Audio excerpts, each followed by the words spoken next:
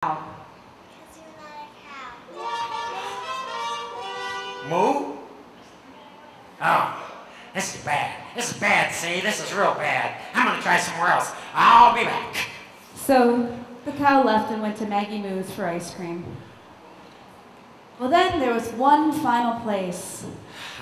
This is bad. This is real bad, see? I got nowhere to live, see? I stand out in these stripes and wait a minute. What's over there? It was the horse's stable. I'm a pretty pony. Yes, you are. He looks just like me, eh? See? Hey. It's like looking in a mirror. What are you supposed to be? Well, what are you again? A horse? I'm a pretty pony. I'm a pretty pony, see? That's what I am, see? You're a pretty strange looking pony. Says you. Man, that's what everybody says. But you know what? You can stay. Really? Sure. Hey, you won't regret it. I'll make you proud. I'll make you proud. Excellent. All right, well, here's the rules. We live in this stall right here, okay? You can leave the door open anytime you want to, because we were born in barns here. And for lunch, hey. You got the hang of it now. I got it. Come on, I'll show you the rules. Hey. This is going to be great. This is going to be great. Well, Zeb the zebra stayed there for 3 weeks. And then, one day in the stables, he heard the voice of a zookeeper calling for him. Hey, this is a great place. Zeb! Uh-oh. Zeb! I know that voice. Zeb, it's me, the zookeeper. Zeb, please come home. There's nobody here but us pretty ponies. Oh, Zeb, you're not going back to the zoo, you know. No? Oh, no, your whole family has been moved. No? They've been moved to Disney's Animal Kingdom. I'm going to Disneyland! That's a deal. That's a deal. So Zeb said goodbye to his friends at the farm and moved to Disney's Animal Kingdom with his family. The end.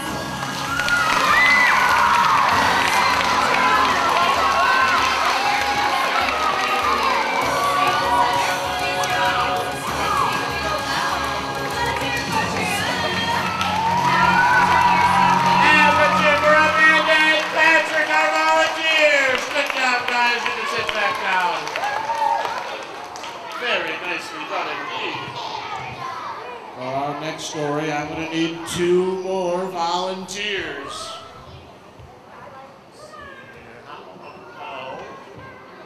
How about you, sir, the number 3 shirt, the green number 3. Yeah, how would you come on up? Let's go back this way towards the cheap seats. And let's ask, how about the young lady with the thing on her head? Yeah, the Sleeping Beauty. Sarah, come on up here. Come on up here, sir. How are you, sir? What's your name? Dryden? Dryden? Let's have you up here. What's your name? Sarah. Let's hear it for Sarah and Dryden. Okay, guys, before I can let you be in this show, I have to make sure that you can be really loud and that people will be able to hear you when you're up here saying your lines. So what I want to do is, how about Dryden? We'll start with you. What's your favorite food in the whole wide world? What do you love to eat the most of all? Candy. All right, I want you to tell this whole audience that. I want you to say, my name is Dryden, and I love candy, as loud as you can. My name is Jen and I love candy. Yeah! Good job. Very nice. All right, now Sarah, what's your favorite food in the whole wide world?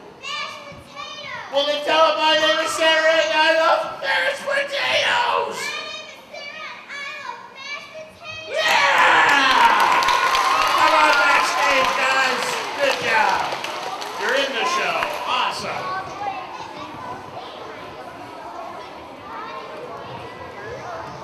My name is Mark, and I love Old Country Buffet. Because it's got everything. Our third story comes to us from the 2nd grade. from Mrs. Johnson's class, Mia Moberly. Come on down!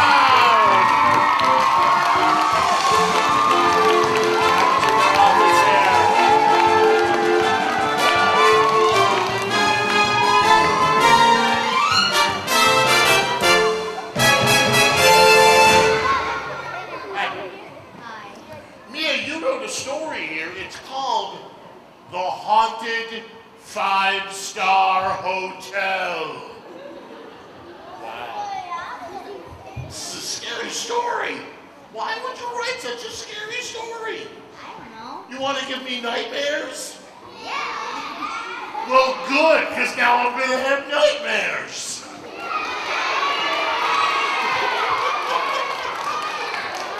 You like scary stories? You like to read scary stories? Yeah, nice. Now, why did you want to make this a hotel that was a haunted? I read a book about a hotel. Haunted. Nice. You thought I could do this? I could make a story like this? Nice. Very awesome. All right. This is a fantastic story, and I hope you guys don't get too scared too easily. Because it's called The Haunted 5-Star Hotel.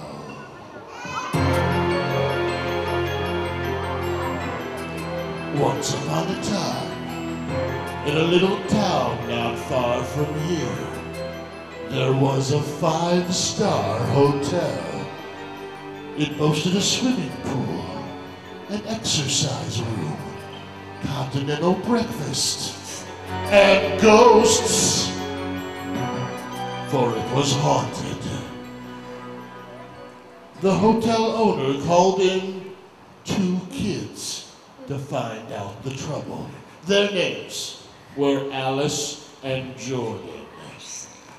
All right, Jordan, here we are in the 5-star hotel that they say is haunted. You scared? Yes. Oh yeah, me too. Just a little bit though. Where's that hotel manager? And in came the owner of the hotel. Did you see it? Did you see it? My reflection in your forehead? Oh, Yeah. no. I don't want to scare you, but it was a ghost! Are you afraid of ghosts? You guys, what are we gonna do? It's a 5-star hotel, but the ghosts are scaring everyone away! Maybe if you advertise it as the sheets can change themselves, and then they just think it's the sheets flying around. Say, ooh. No? That's a I bunch. think I saw another one. That's the office. Oh, Stop. sorry. Well, you know what? What? I remember. I know a scientist. She goes to the same optometrist as me. Maybe she can help out. Okay, I would be so grateful if you could get rid of these. Ghost! No, they're just watching the show. Oh, you're not ghost? That's right, no. Kindergartners. That's right. Oh, this is terrible. And so they left the 5-star haunted hotel, and Alice and Jordan went to go see their scientist friend. Creating all the things for the future today. Hey, Dr. Clock. So, this 5-star hotel down the road has got a really big problem. It's not roaches, it's not bumblebees, it's ghosts. You got anything for that? I made an anti-ghost spray named Ooh. It's oob? Oh, I get it. It's oob backwards. All right, let me see it. Oh. And it's a pump spray, not aerosol, so it's good for the environment. Well done. All right, so we go to the hotel and try it out, Doc? Yeah. All right, come on, Jordan. Let's go, you guys. And so the 3 of them made their way to the hotel, for they had to spray for ghosts. And once at the hotel, they went to every corner, along every wall. Let's spray everybody. And they sprayed, they spritzed. As you can. I do. And that's our show. Go for it. Awesome! Let's hear it for him. All right, Eric, right this way. Let's get you in the wardrobe. All right, our fourth and the final story is coming to us all the way from the 2nd grade. Where's Mrs. Elmore's class? Ooh. Well, my last author is named Charlie Plow! Come on down, Charlie. Have a seat in our author's chair, Charlie. Climb on up. Hi, Charlie. Charlie, you wrote a story called Imagination Island. Now, have you been there? No. Have you seen a brochure for the place? Are they offering any package deals to go on vacation there? No. Is this not a real place at all? No. Oh, then how did you come up with it?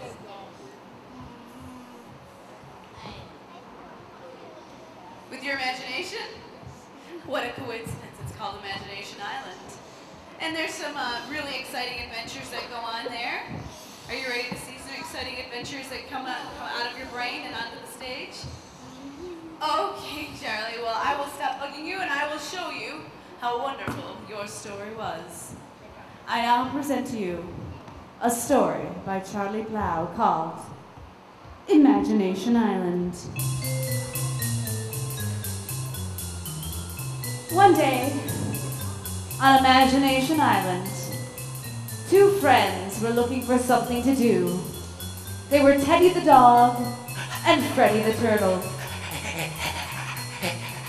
Hey, Freddy, hey, Freddy, hey, Freddy, hey, Freddy, hey, Freddy. What? What do you want to do? What do you want to do? Well, there's a lot to do on this island. What do you want to do? Squirrel! Oh, I mean, what are you going to do? Hey, there's a cave over there. Want to go in a cave? Want to go in a cave? No, why not?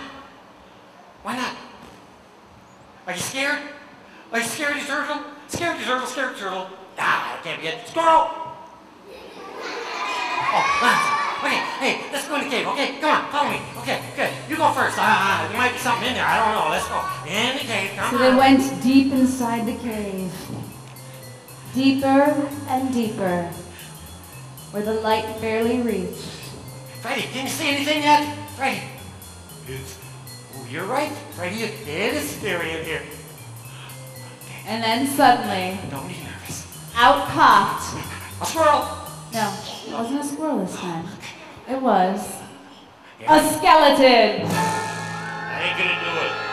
What? Come on, Mark. I look ridiculous. What? Mark, I'm sure you look No, fine. I had to be pretty pony. I was okay with that, but now I just look ridiculous. Mark, please, it's Charlie's Oh, story. this skeleton shirt doesn't fit me. Whoever cast this story didn't realize that. Mark, did your mom stop doing your laundry for you? All right, fine, I'll come. All right. Out popped a skeleton.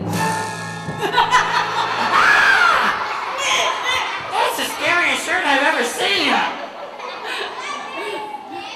We'll wash it in cold water next time, just a suggestion. Well, there's only one thing they could do. There's only one thing we can do.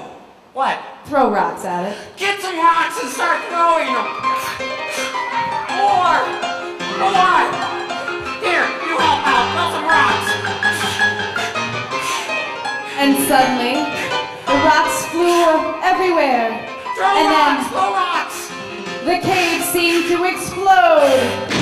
Whoa. And Teddy and Freddy flew out of the cave.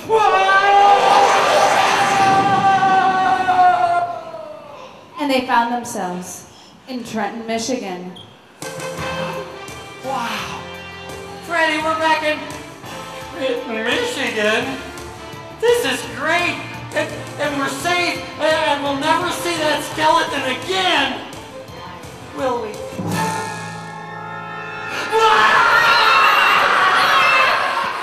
This way, Freddy! The end.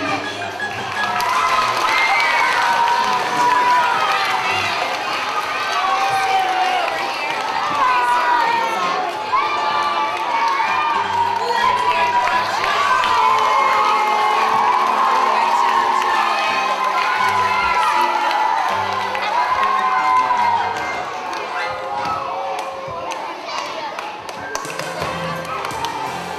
And soon we'll be hearing from our star as he comes out of wardrobe. That's it for Eric, everybody! Good job, Eric. Thank you so much. You can sit back down. Thank you for helping us get these bigger. One size fits all.